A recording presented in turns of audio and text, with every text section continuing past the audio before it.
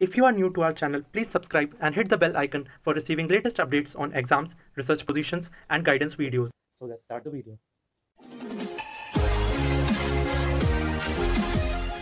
Hey guys, welcome to Inspire Chemistry. So today in this video I will discuss about another important thing, that is about last 150 days IIT JAM 2021 strategy.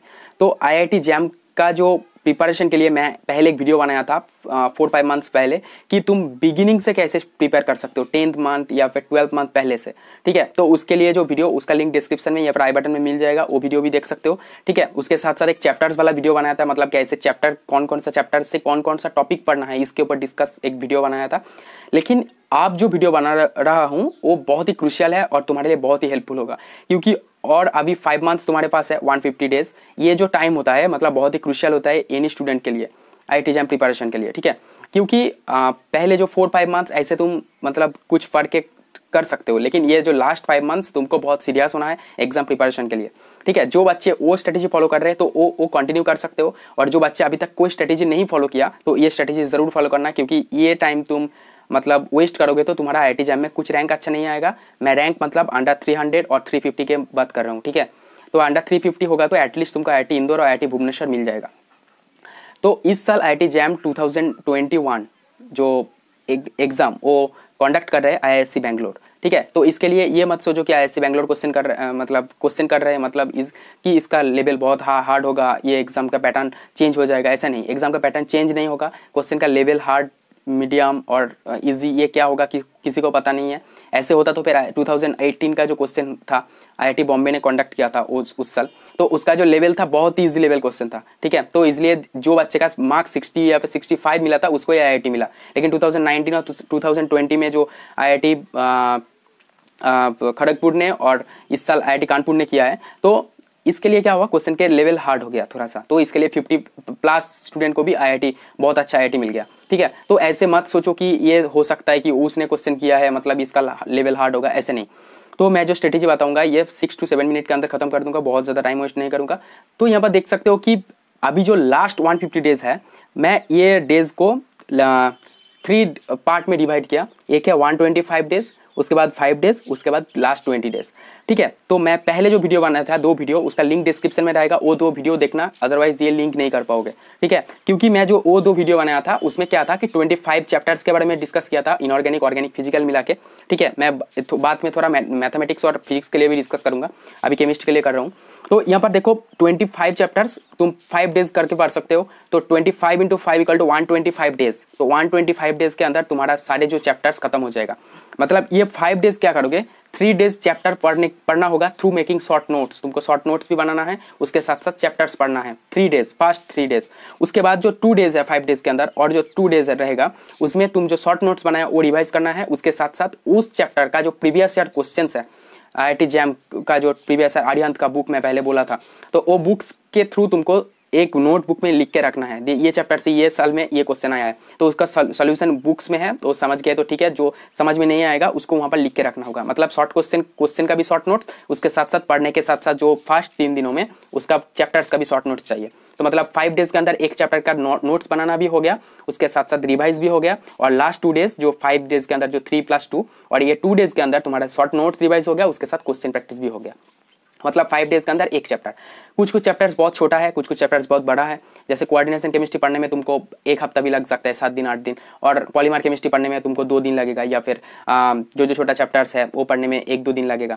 तो ये adjust कर लेना। Average 5 days के अंदर एक chapter complete करना है through making short notes, उसके साथ साथ तुमको क्वेश्चन प्रैक्टिस करना है और शॉर्ट नोट्स रिवाइज करना है। तो मतलब 3 डेज + 2 डेज, ठीक है। तो ये हो गया 125 डेज। अब आते हैं 5 डेज। ये 5 डेज में क्या करना है, तुम कुछ पैसा पे करना है टेस्ट सीरीज खरीदने के लिए।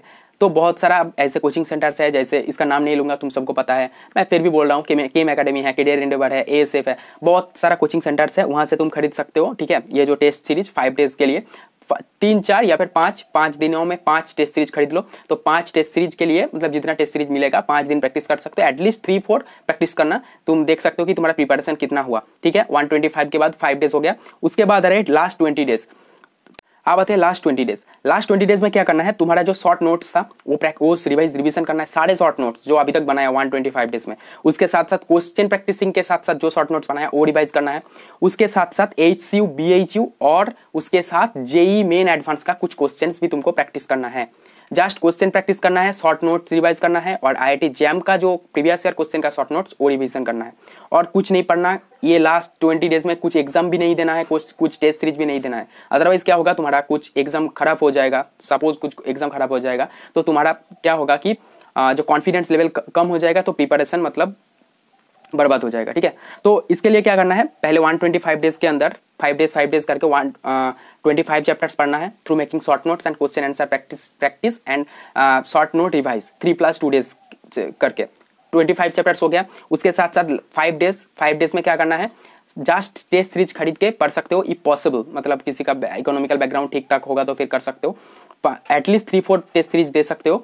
उसके साथ लास्ट 20 डेज में जस्ट शॉर्ट नोट्स जो अभी तक जितना शॉर्ट नोट्स बनाया 125 डेज में वो प्रैक्टिस करना है। उसके साथ क्वेश्चन प्रैक्टिसिंग का जो शॉर्ट नोट्स वो रिवाइज करना है। HCU, BHU और JEE मेन एडवांस का जो क्वेश्चन वो प्रैक्टिस करना है। JEE मेन एडवांस के लिए भी एक बुक रेफर किया था, तो हमारा जो बेस्ट बुक्स वाला जो चैनल वीडियो था IIT जैम के लिए वो देख लेना। ठीक है, वो सारे वीडियो का link description and I button में मिल जाएगा। तो ये था, और ट्राई करो कि बुक्स ज़्यादा से ज़्यादा पढ़ने के लिए, क्योंकि बुक्स में जो कॉन्सेप्ट मतलब ठीक रहता है। यूट्यूब से मतलब बहुत भरोसा ऐसा नहीं, बहुत सारा टीचर्स अच्छा पढ़ा रहे हैं, लेकिन बुक्स पहले प्रेफरेंस दो, उसके बाद यूट्यूब या फिर ऑनलाइन प्लेटफॉर्म में आओ। ठीक है, तो ये था कुछ इंपॉर्टेंट थिंग्स।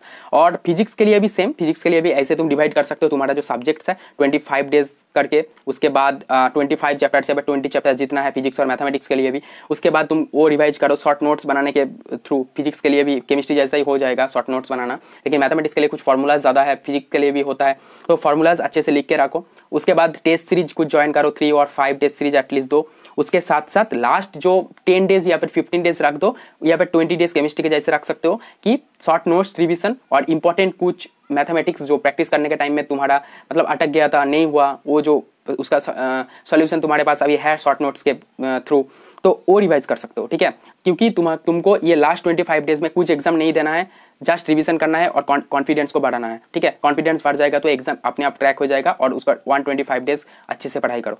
तो ये था आज का इंपॉर्टेंट स्ट्रेटेजी। मैं कुछ बहुत ज़्यादा टाइम नहीं लूँगा कि ऐसे करो वैसे करो, क्योंकि मैं पहले बहुत सारा वीडियो बना दिया, वो वीडियो तुम प्लेलिस्ट में जाकर चेक कर सकते हो। और ये स्ट्रेटेजी मेरे हिसाब से ठीक रहेगा, तुम फॉलो करो। लास्ट 20 डेज और ये लास्ट 150 डेज बहुत ही क्रूशियल है तुम्हारे लिए। अभी से प्रिपरेशन स्टार्ट कर दो, अदरवाइज मतलब नहीं होगा IIT जैम। अभी कंपटीशन बहुत ज़्यादा बढ़ गया, क्योंकि दिन दिन जो तुम्हारा जो कंपटीशन का कॉम्पिटिटर्स का नंबर बढ़ रहा है, क्योंकि हम जब एग्जाम दिए थे उसका नंबर था 14,000 15,000, अभी वो बढ़ के 16,000 18,000, हर साल 2,000 करके स्टूडेंट बढ़ रहे हैं, तो मतलब कंपटीशन और भी बढ़ रहे हैं। तो अभी ये जो 5 डेज में 125 + 5 + 20 ये जो स्ट्रेटेजी बताया, ये अच्छे से प्रैक्टिस करो और इसको फॉलो करके चलो। ठीक है, और जो बच्चे पहले मेरा जो स्ट्रेटेजी था 1 ईयर पहले वो फॉलो कर रहे हो तो वो भी फॉलो कर सकते हो। So that's all for today's video. If you get any information from this video, please hit the like button and please share this video, that can help your friends also. So thank you for watching. See you in the next video.